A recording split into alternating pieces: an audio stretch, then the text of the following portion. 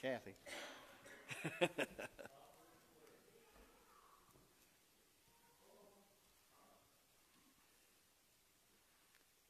Who?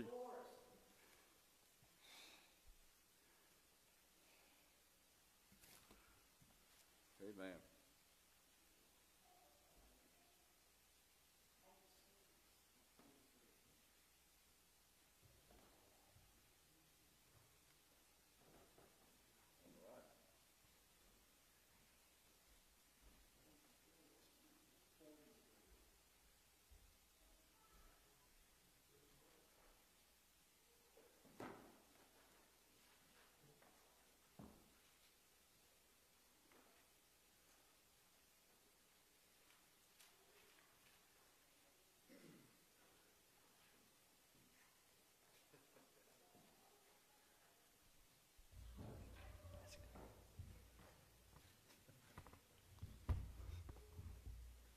Doesn't want to stay up, does it?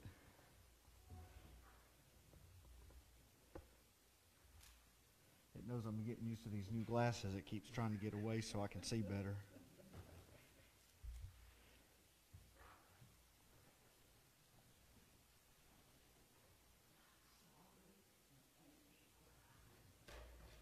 Amen. Bless the Lord.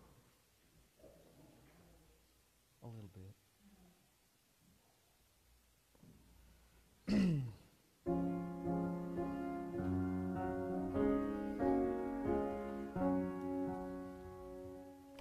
Great is thy faithfulness, O God my Father. There is no shadow of turning with thee. Thou art the compassion. That's okay. Maybe we need to pray first. Great.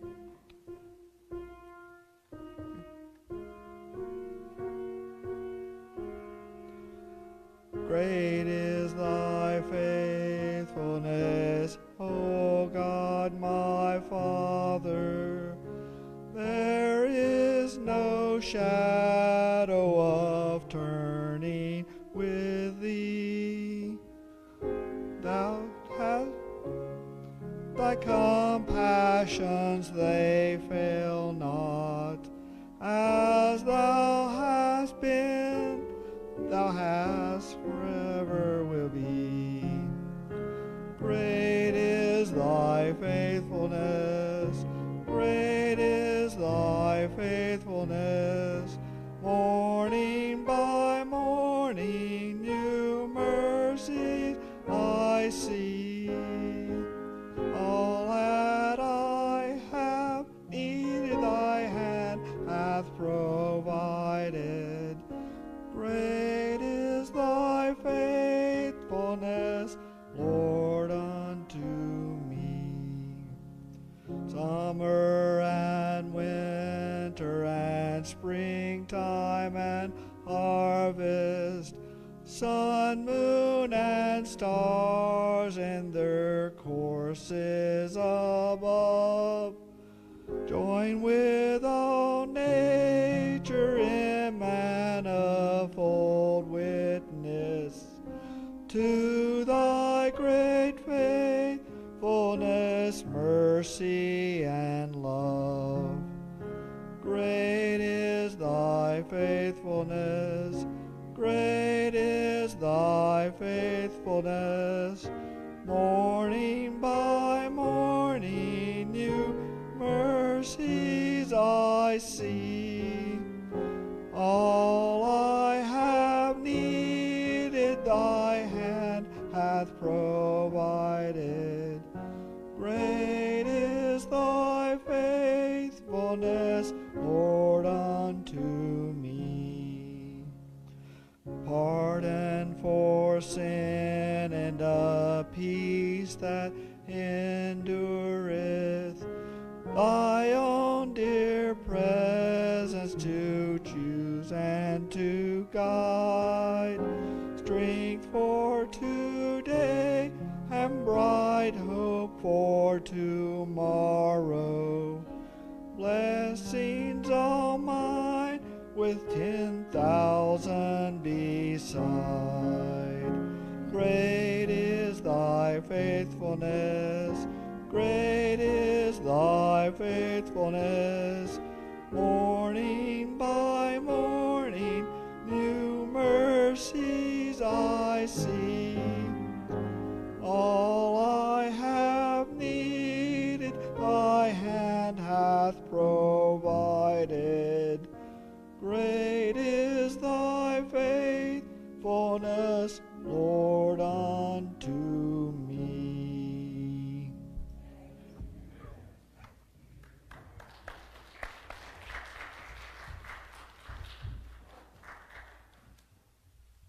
Amen. Will there be anybody else have a special song? Nope. You got? Kathy's got one here.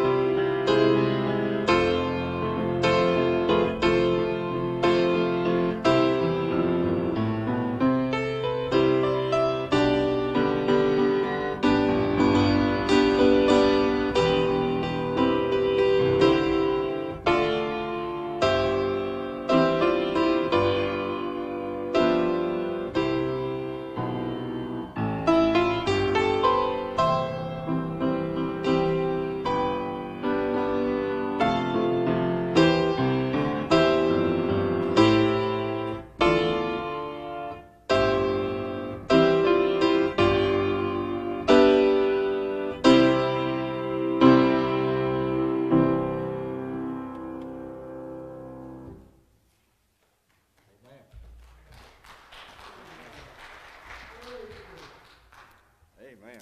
Beautiful, beautiful music here. Apostle's coming down. We'll go ahead and make our upcoming announcements. Again, our fall festival is October the 22nd. Don't forget, on Wednesday night, we'll be meeting in the fellowship hall. And also remember our Kids Connection. And for our prayer tonight, we have, again, the long list of names that we have. I'm going to review some of the ones that we got earlier this morning. Miranda Payne, Justin Green had several requests that he made known there yesterday. Let's remember little Declan, Doris, Anthony request, Dolores' daughter, let's remember her, Patsy, Joyce Evans and her family, we've got several other names here that I'd like to remember as well. Jamie Eli, again, Dolores and Bob, Maggie Bennett, sister and brother, Janice Hatfield, Beth, Charlie, and Danny Cooper. Remember Hazel, she's going tomorrow for her, hopefully we'll get her in at the doctor to get some results. Brother Mike, Debbie, their son and daughter, Jeff Ford and family, Debbie's co-worker and her office manager, Melinda during her traveling, Alex's dad and family, and Melinda's friend that's in the hospital. And as she said, we've got good report on her, so let's continue to remember her as well. Anybody else? All right. Those that will, let's all come on into the altar and let's take it to the Lord in prayer tonight.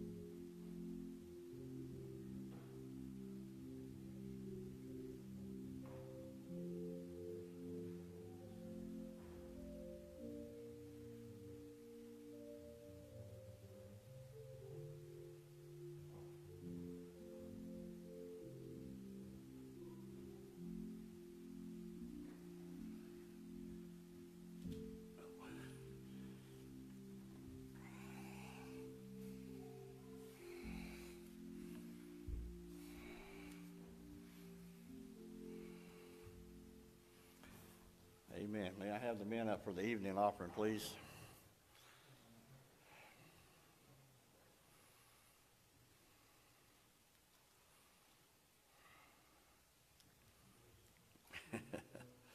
Brother Bob. God, we thank you for the privilege that we have tonight. We thank you for our health and strength. Pray that you might be with us, Father, we come to worship you. Pray that you might bless Brother Bob as he stands before us, Father, we give you praise. Pray that you might bless his church. For this is offering, Jesus' name we pray. Amen.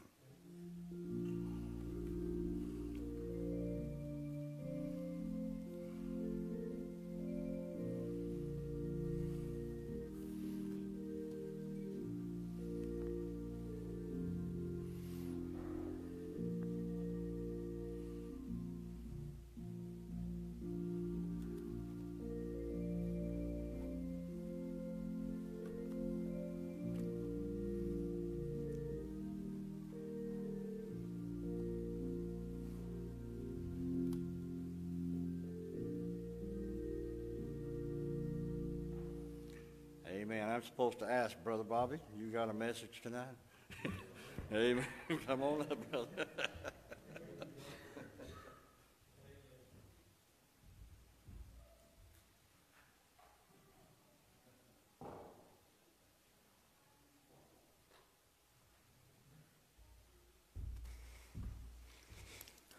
Telling you say something one time and it never leaves you, does it?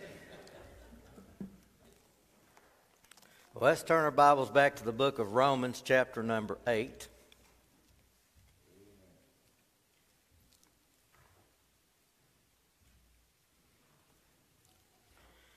Beginning in verse number 38.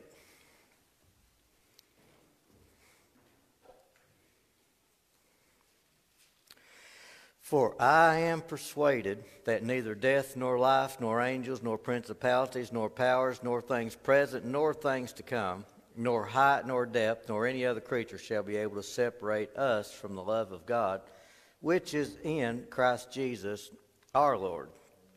Father, as we bow before you, thanking you so much for the opportunity as we assemble ourselves together to worship and praise the Lord Jesus Christ. God, we pray for this message. We pray for the power of God.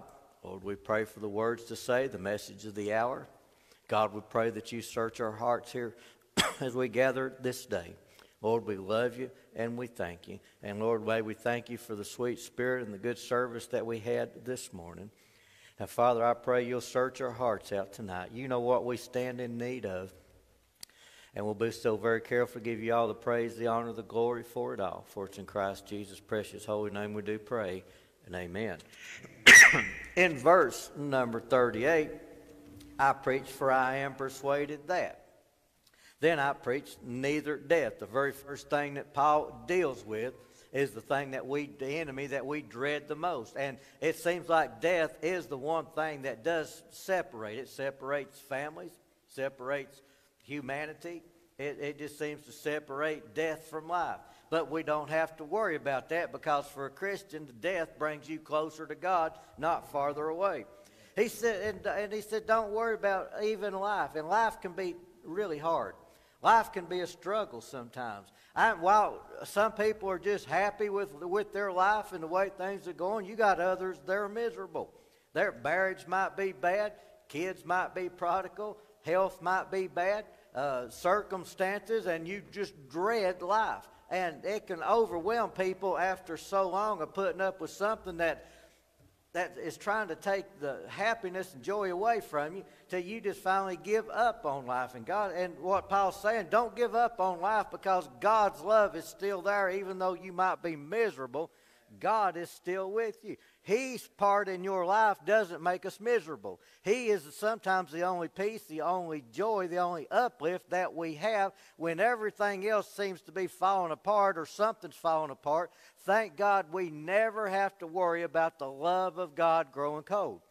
And so he's saying death won't separate you, life won't separate you, and not even angels. And I got started on preaching about the angels this morning, about how the young boy and how a demon possessed this man's boy even when he was a toddler till he was a teenager, and his dad had to deal with that boy trying to kill himself, that boy throwing him in the fire, throwing him in the water, and that dad is a 24-hour day. Now the Bible never mentions the mother in that, but the daddy, he carried the load of that thing. He had it upon himself. There could have been a wife, there could have been a mom. She may have had all she could take and just left it all up to him. But thank God, one day that daddy came before Jesus, brought that boy with that demon, and God cast him out. What I'm saying is this, is that the worst circumstance you could ever imagine, God's love was still right in the middle of it. And all we have to do is persevere until that day where God meets that need that we have and takes care of it. I don't know what form it is, but whatever form it is in your life tonight, if you've been carrying it around, if it's been a part of that, if it's been a struggle, if you've tried to distance, if you've tried to stop, if you're trying to fix it, if you're trying to get it out and remove it from your life, and you're struggling and you ain't had it yet, may I remind you that you're in the right place tonight, because this is God's house. My God showed up this morning. He's here in the midst tonight. I can feel him in my spirit this night, and whatever it is that you find yourself as part of your life, whether it be the angels, whether it be the devils, whatever it may be, my God is here for you tonight, and this could be the very time that you and God meet at the same place at the same time, and he fixes that thing that you're dealing with. He not only said, but the angels, if he did it for him, he'll do it for you. And you got to understand, what about the demoniac at Gadara? A legion of angels in him. They had him in a place where he didn't think he could get help. Nobody came to his aid. All they wanted to do in Gadara was to chain him up, keep him out away from everybody else. But one day God sailed through a storm, walked up on that bank, cast those demons out, put clothes on him, put him in his right mind, made him part of who he was, brought him into the family of God, gave him a job, kept his home, and put him back in a home. So what God is trying to say, if you're going through demonic and spiritual influence that's negative and critical to who you are and who you are in Jesus Christ, don't you worry. God knows all about that. He is on his way. Amen.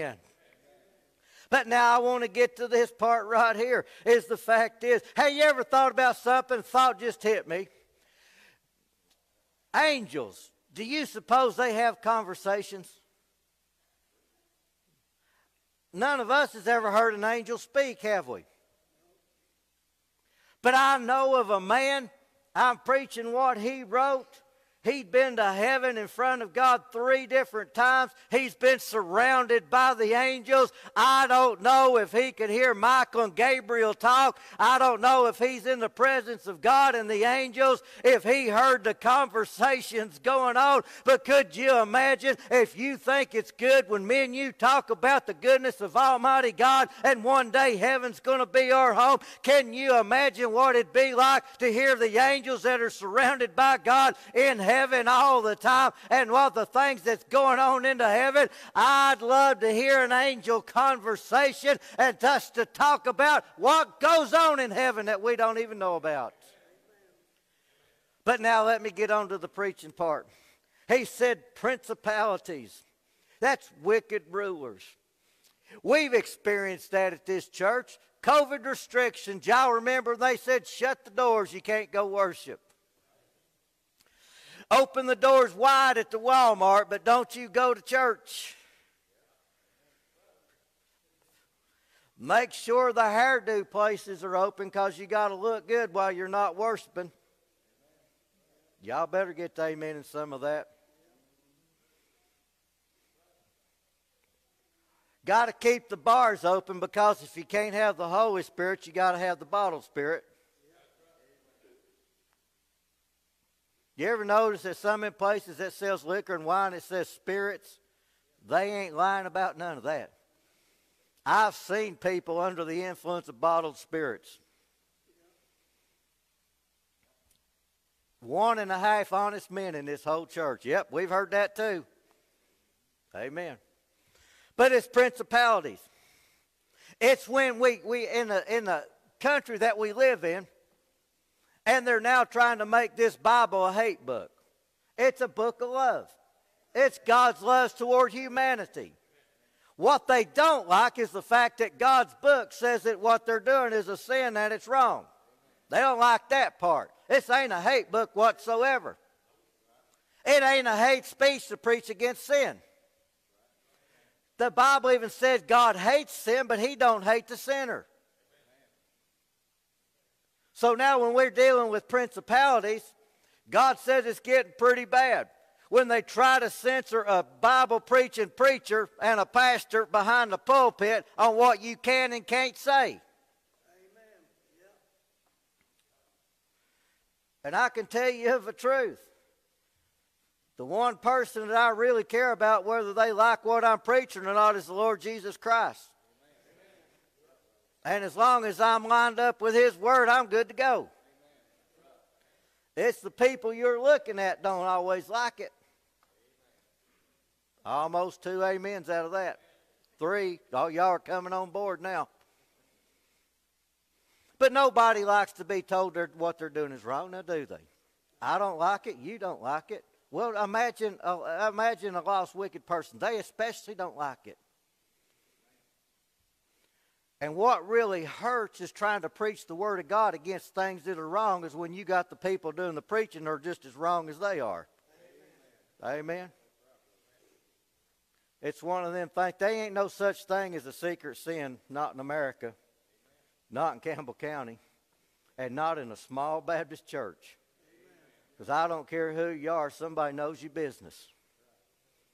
So Paul said, when it comes against principalities, it's those that say we can't have the 10 Commandments on government bills. I've preached this so much, but I'm figure one more time won't hurt none of us. They try to wipe away the 10 Commandments because it says thou shalt not. Nobody likes the thou shalt nots, do they? Nobody wants to ain't but one true and living God. And he is the judge of everybody. And when you walk into a courtroom, could you imagine you hear one of the things that's just went on just recently about that crazy person walking into that daycare and shooting all them little babies and toddlers while they was asleep? Do you see that kind of world that we live in? and the principalities are saying, you cannot stand and say what thus saith the Lord, because it might upset, it might offend. You can't preach that Jesus is the only true and living God, the only risen Savior, because them that worship the other false gods in this world, it might offend them. And you can't preach that He's the only God, but may I tell you right now, He is the only God. There ain't no other God can save you. No other God defeated death, hell, and the grave. No other God got up from the dead and raised back again, and that wasn't good enough for Him. He opened up the graves on that third and appointed day. He is one, you can't limit God. But what they're saying is this: it might offend some of these other folks that think that they've got their other God, that there's more than one way to heaven, that there's more than one God. They ain't but one God. His name is Jesus. He defeated death, hell, and the grave. He rose up from the grave. He sits on the right hand of the Father, and the principalities are trying to say, you can't preach that, you can't believe that, you got to be tolerant. No, I don't. Neither do you. He said when the principalities, and it seems like the world's turning against the church and turning against Christ and turning against you and me, He said, don't you worry about it, because the love of God is right in the middle of all that. Then he goes on to say, not just with principalities, I'm just kind of giving you the highlights of some of this, because I go back to a man named Daniel. Do you know what the big thing about Daniel was?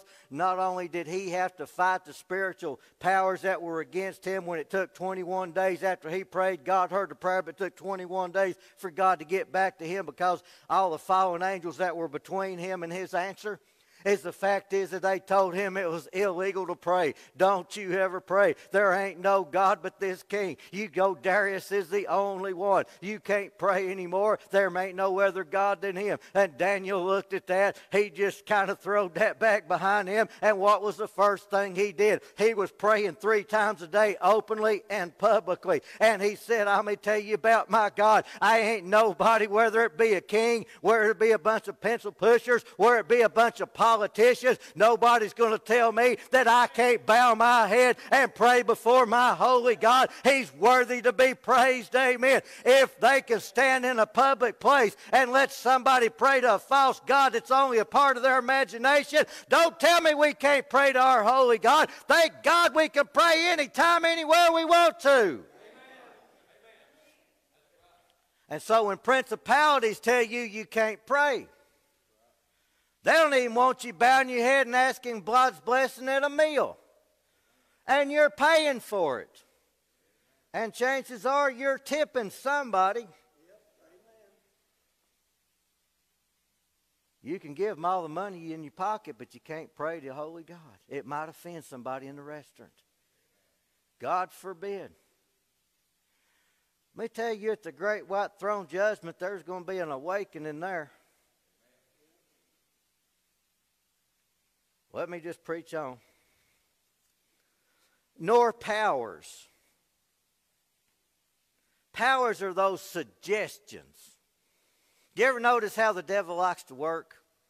He just wants to lead you just enough to try to lead you by your own will. It's like trying to go to a car dealership and asking the salesman, should you buy this car? That's the easiest sale he's ever had. Yeah, that's the one you need. Then they'll sell you $24,000 worth of warranties on it. And cars are, if it wasn't for plastic, they couldn't make a car. They're like Bic lighters, they're disposable. People don't even work on them anymore. Throw them away. Let me go ahead. I got to get back to preaching. That powers is suggestions. It's the sinful flesh. It's the devil that puts thoughts in our head. It's the TV in the movies. Have you seen what Hollywood has done to God and to the church? They've mocked him. They've shamed him. They've put him on the same level as some kind of an idiot. They think all the Jim Joneses and David Koreshes and others that are self-proclaimed messiahs, that they put my God on the same level as them. They're imitators. They're antichrist. They ain't but one God of this world, and that's the Lord Jesus Christ. Amen. And he says when you see that, and God knows we're right in the middle of it, Don't you worry, God's love still abounds. I'm working my way up to preaching. Just stay with me. It's when we live in a time where the wicked go into schools, and thank God it's not here that I know of, but around this country, and they're telling these toddlers in pre-K and first grade and second grade and third grade, you're not really a boy, you're not really a girl, you're whoever you think you are, even though the Bible says and the parents say, by God made male and he made female, you fit in one of them two categories. There ain't no third category. It's not what you think or what somebody suggests you are. Bless God, you're a boy, you're a girl. That's why we got blue and we got pink. We got male, we got female.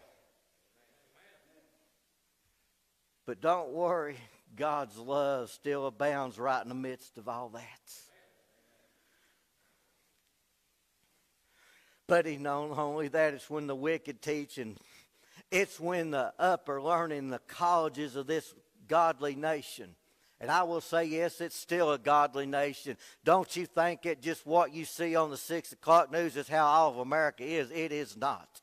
We still got more than a remnant of people that love God and believe this blessed book, that show up in the house of God every Sunday and raise that hand up in defiance of the wicked and say, I'm here to worship one true and living risen God. His name is the Lord Jesus Christ, and I don't care how many times you tell me I can't. The more this country tries to erase any mark of the Lord Jesus Christ, whether it be His 10 Commandments, whether it be His cross, whether it be His nativity scene, whether it be His name, the more God saves and the more God blesses. I know we don't have as many in here tonight as we did this morning, but if you were here this morning, thank God we had a baptizing of a young man that said, I love God no matter what, of a family that said, I want a Bible-believing church. I want to know I've been to church and not some entertainment. When I go to the house of God, I want the songs of praise to be sung. I want the Bible to be preached.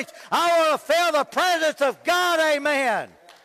Thank God we still got people in this country that still believe that message.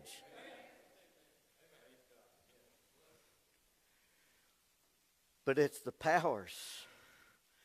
You see, it's when you got an ungodly government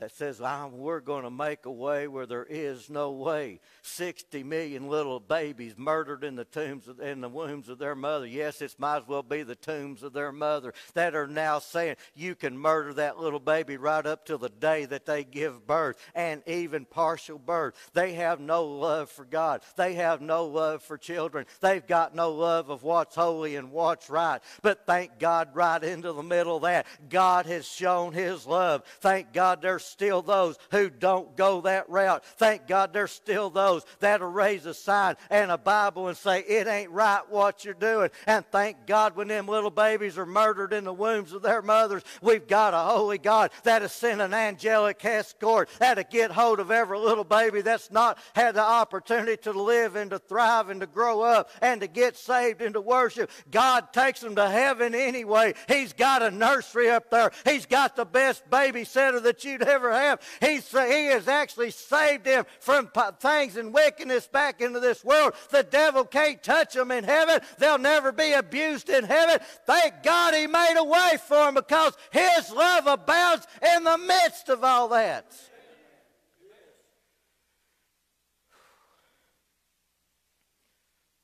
The wicked influence, that's the powers. What about the things that are present? You ever realize that the present day that we live in is some of the most wicked times this world has ever seen? It's when you're going through dangers and personal troubles. It's one thing to see it on the 6 o'clock news. It's one thing when it's a neighbor down the road. It's one thing when it's in a different state or a different country. But when danger and trouble comes to your house and gets in the middle of your life and tries to disrupt your family, then it's a whole nother thing. Now you're the one that's dealing with what somebody else had to deal with before. What I'm telling you is this, is that the things that are present. Sometimes the danger shows up, and sometimes you got to deal with a whole lot of things that you never thought you'd ever have to deal with. And in the midst of your suffering, and the midst of your storm, and in the midst of your valley, you're going to find that the love of God is still there. Everybody that shows up in the house of God doesn't mean everything's going right. Doesn't mean everything's good with you. Doesn't mean you didn't carry burdens in with you. Doesn't mean that you ain't got a struggle in your personal life. But thank God that through everything like that, you see yourself in the house of God. You're sitting in a church pew, and you can feel the same spirit of that family that ain't going through what you're going through, because God said, I'm going to bless you if you'll just come, if you'll just trust, if you'll just be here. I'll pour the same blessing out on you as I pour out on everybody else. Thank God, no matter what we're going through in our present life, we've still got a God that'll bless us on the top of it. Amen. He said, don't you worry about whatever you're going through, whatever the present thing is. You could be here brokenhearted. I mean, we live in a time where there's so much influence on our kids and our grandkids. This world has become anti-Jesus. They're trying to offer different ways. They're just trying to cut him out. But I tell you is what, they've been trying to erase the name of Jesus. They've been trying to shut him down for 2,000 years. They've been trying to wipe him out. They've been trying to take away any opportunity. But may I tell you right now, church, in this church service tonight, and the fact that my God is still just as much a God as he has always been. He's still saving the lost. He's still blessing the saved. He's still making a way where there is no way. My God is still showing up, and he's still showing out. And I don't know about you, but in this wicked world, I'm still blessed. God just as blessed. When I come to the house of Almighty God, I still have the same great God. He's the God that walked throughout Israel. He's the God that cast out the demons. He's the God that stilled the storms. He's the God that saved the lost. He's the great shepherd that went through the valley of the shadow of death. My God is still the same God. Amen. He said, don't you worry about it. You see, we've got protesters and we've got murderers running free, and the government's give them a free pass. We've got churches that are under all kinds of attack. We've got all kinds of children that are being tempted away from God and their families. We've got all kinds of protesters and murderers, and they're killing Christians, and it doesn't seem to bother the people that are in charge. But thank God, right into the midst of that, I feel love. Do you not? Do you not know tonight that my God and your God loves you this night? Don't you know he still gives us our daily bread? He still blesses us right in the midst of our turmoil. Thank God for Jesus Christ tonight. Nor things to come. You see, this is a man that had been through everything, and he's looking ahead. He might say, you know, even I don't know what's around the bend. I don't know what tomorrow's going to bring. I don't know what I'm going to face. It could be the best day of my life. It could be the worst day of my life. But he said there's something that we don't even know. It may show up in the very morning. What he's talking about is it's the fear of the future. How many people, I mean, that old boy, I wish I could think of his name. It was Ted something or another. He owned the Atlanta Braves and owned that. Ted Turner, thank you. That old boy, he said, I fear for the world. We got way too many people. The world can't sustain it. The world, he's an atheist. He's in hell right now. And he said the world can't support this many people. They're just way too many people. And he was all for getting rid of some of them. And I may tell you something about the fact is that all the Ted Turners of this world, they ain't got to worry about it. My God can feed this many and way many more than this. You ain't got to worry about the future, about what comes anymore. Don't you worry about the future. If you'll read this blessed book, the future is this. There's a great tribulation on its way. It's going to show up anytime. And before that happens, there is a rapture that has been promised. We're going to miss the great tribulation. We're going to be up in heaven. They're going to have hell upon earth, down upon this earth. At the end of it, we're coming back on white horses. We're going to set up a kingdom with the Lord Jesus Christ. We'll rule and reign with him as kings and priests on this earth, while the wicked are subject unto us and unto the King of kings and the Lord of lords. Don't fear the future. I just told you what it was. Amen. From the Word of God. But he says, don't fear the future. Because even things, even time, even the future is not enough to separate us from the love of God.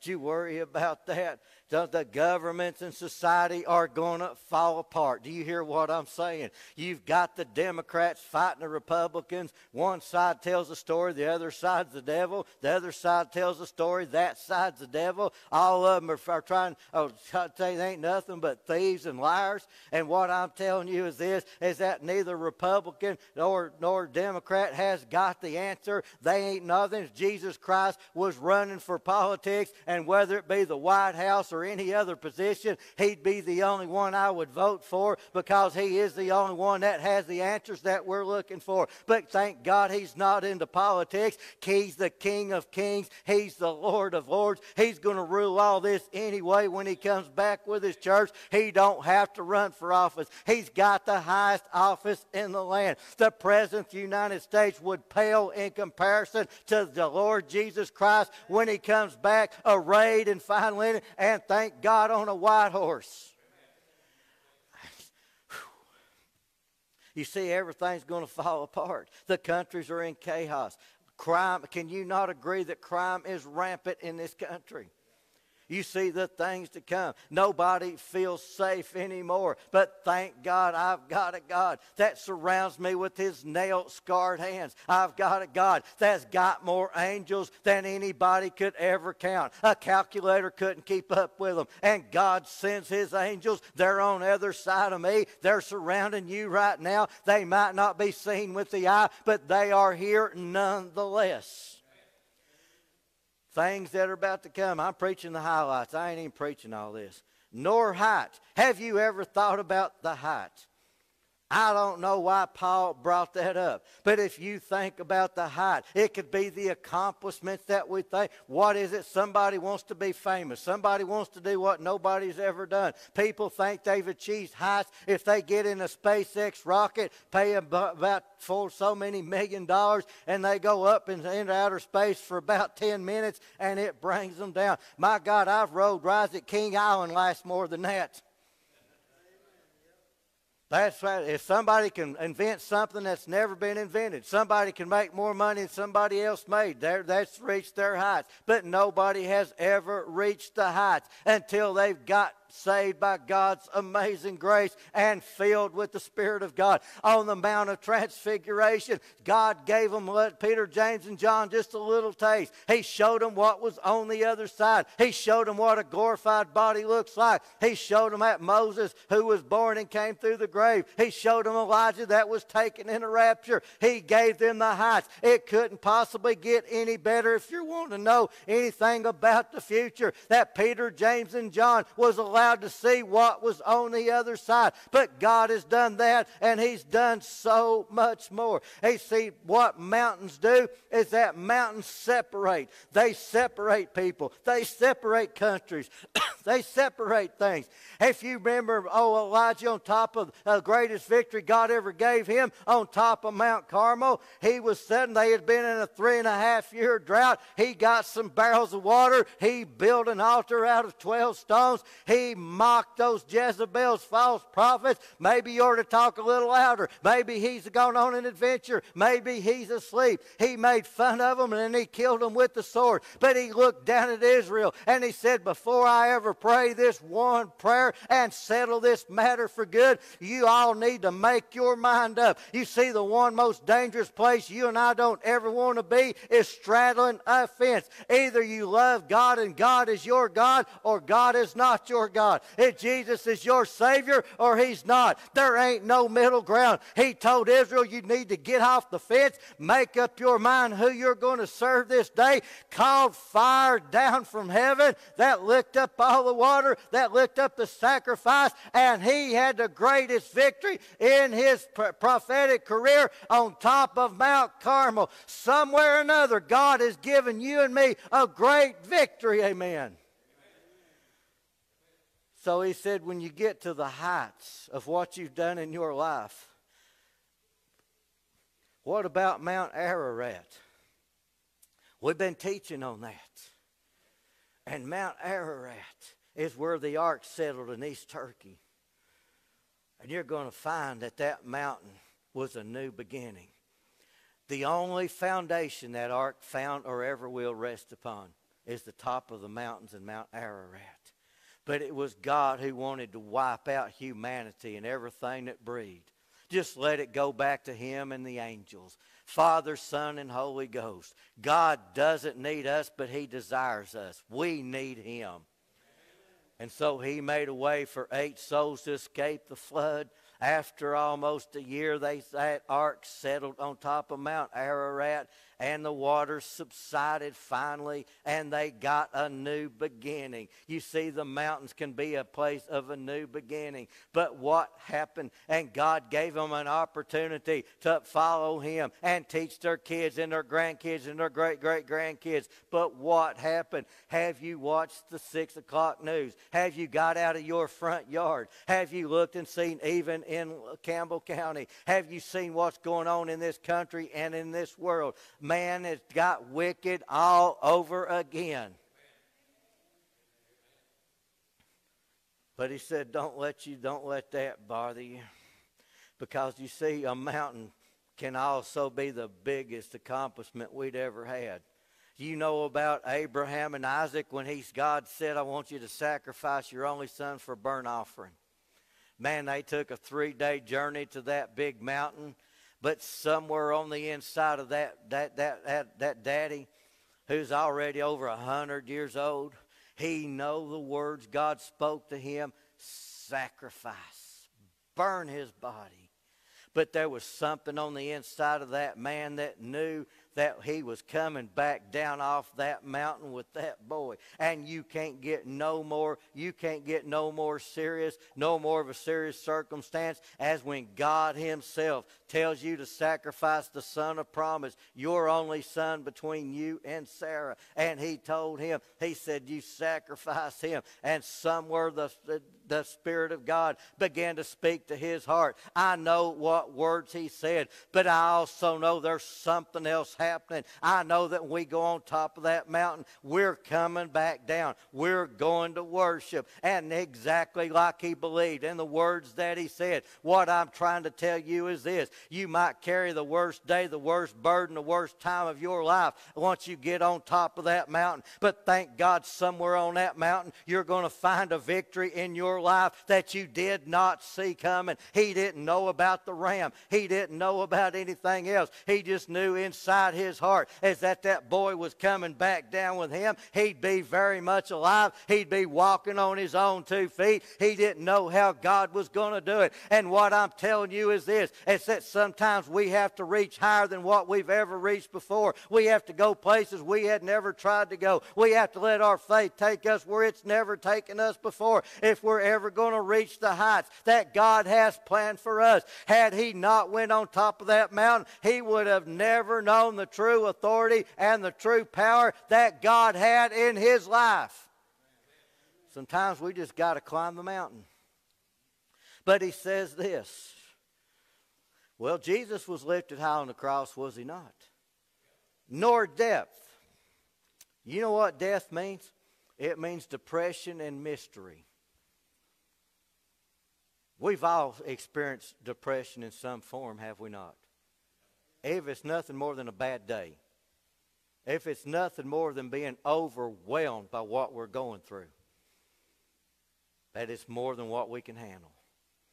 And it's that time that we realize that burden has drove us to our knees until the time we turn it over to God and God lifts that burden from us. It's a mystery how long we're going to carry that until God takes it from us.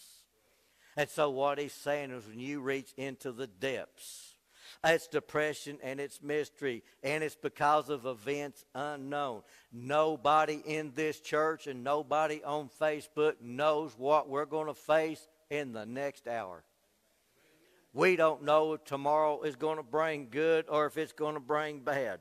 It's when you're in that place. And I don't know if you've experienced this or not, but if you're old enough to remember the Great Depression, it's in whatever that you do. It could be a bad investment. It could be that putting your money in the stocks and the bonds. It could be the fact that you've got it saved up. It could be whatever it is, whatever form that it comes in. But you've ever lost everything that you've ever worked for. You've got no way to buy food, no way to buy. I mean, you could just lose a house in the day's economy that we live in, and you could find yourself homeless. They've come and got your car. They've kicked you out of the house. You've got no insurance. You've got no way to buy food. You've got no way to put yourself in a home anywhere and get yours out of the shelter. This country and even this county is overwhelmed with homeless people that got no tomorrow to look forward to, that's got no way to get themselves out of the situation they find themselves in. It's not always drugs. It's not always alcohol. It's not always a mind problem. And sometimes the fact is that everything that you've got has been taken from you. Amen.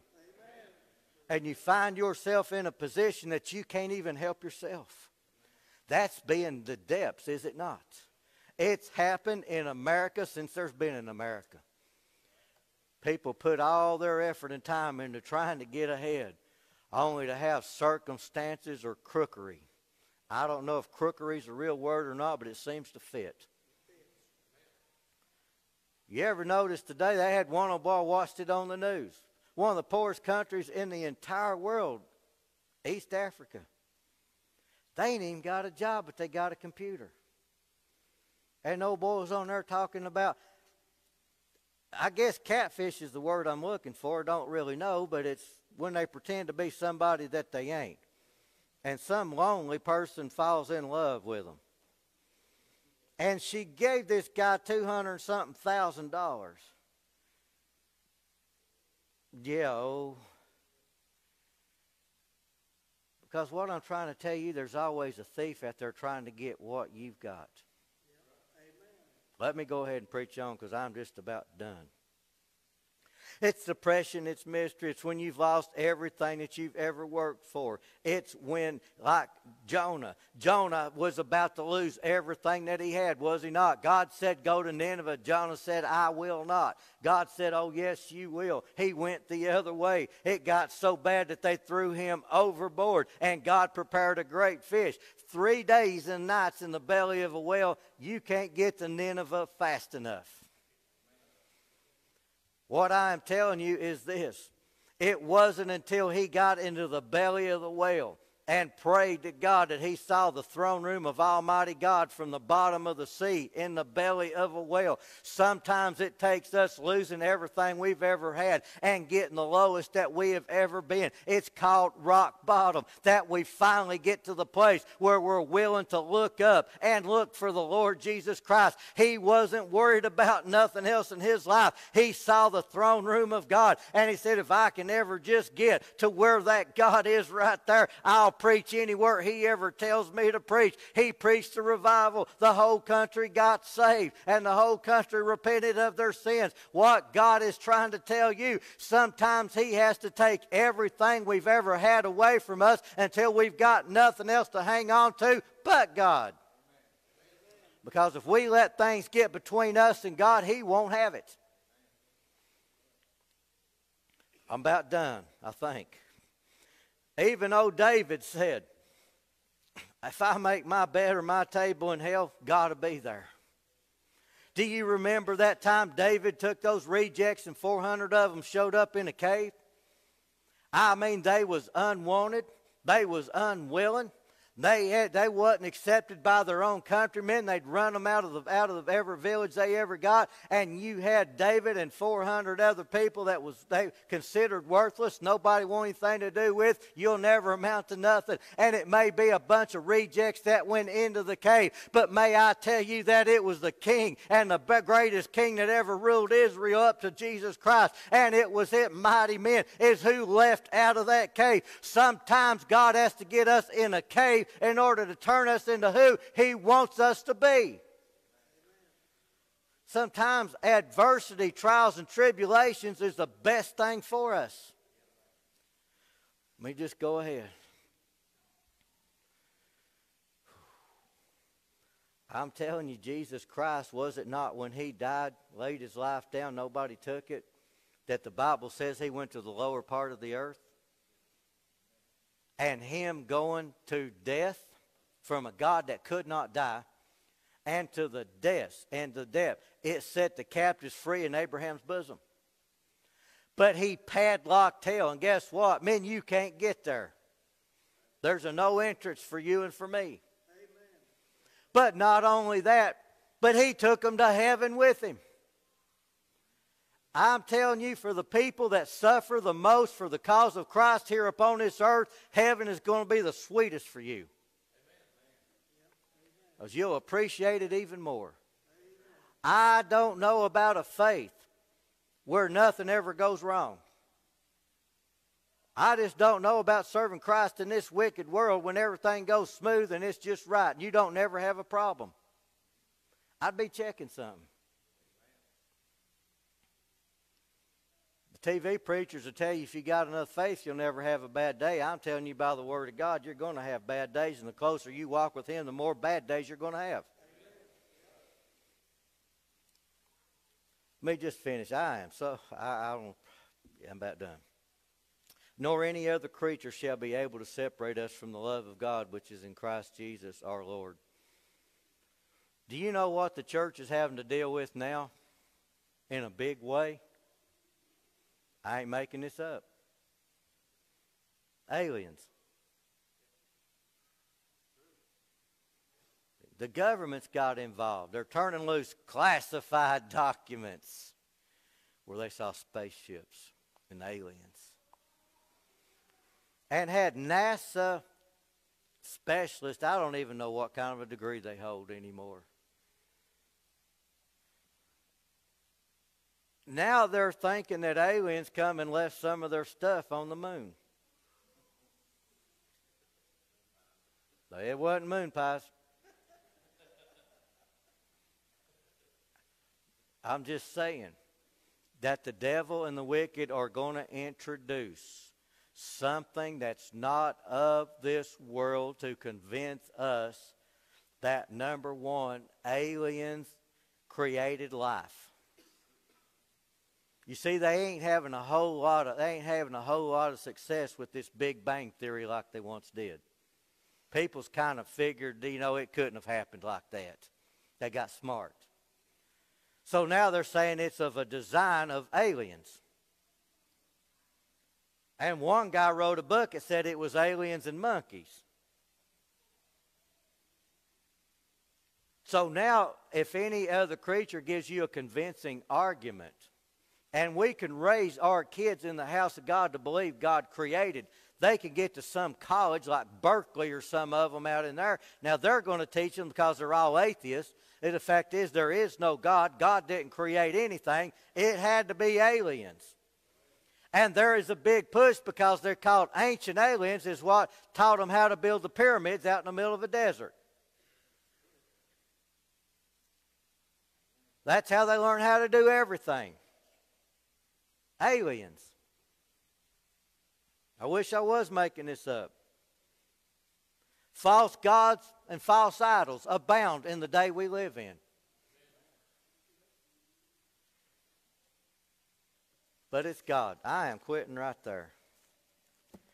Here's what I'm telling you. Whatever you're going through, if you would, let's get a verse of invitation. I always like to have invitation. And the fact is, there is so much out there that's trying to do one thing, is take you away from Jesus Christ. Trying to convince you and me Jesus is not the only true Savior. And the thing about it is there's so many institutions and experts out there that they can't get us. They're trying to convince our kids and grandkids that Jesus ain't the Jesus of their parents and grandparents.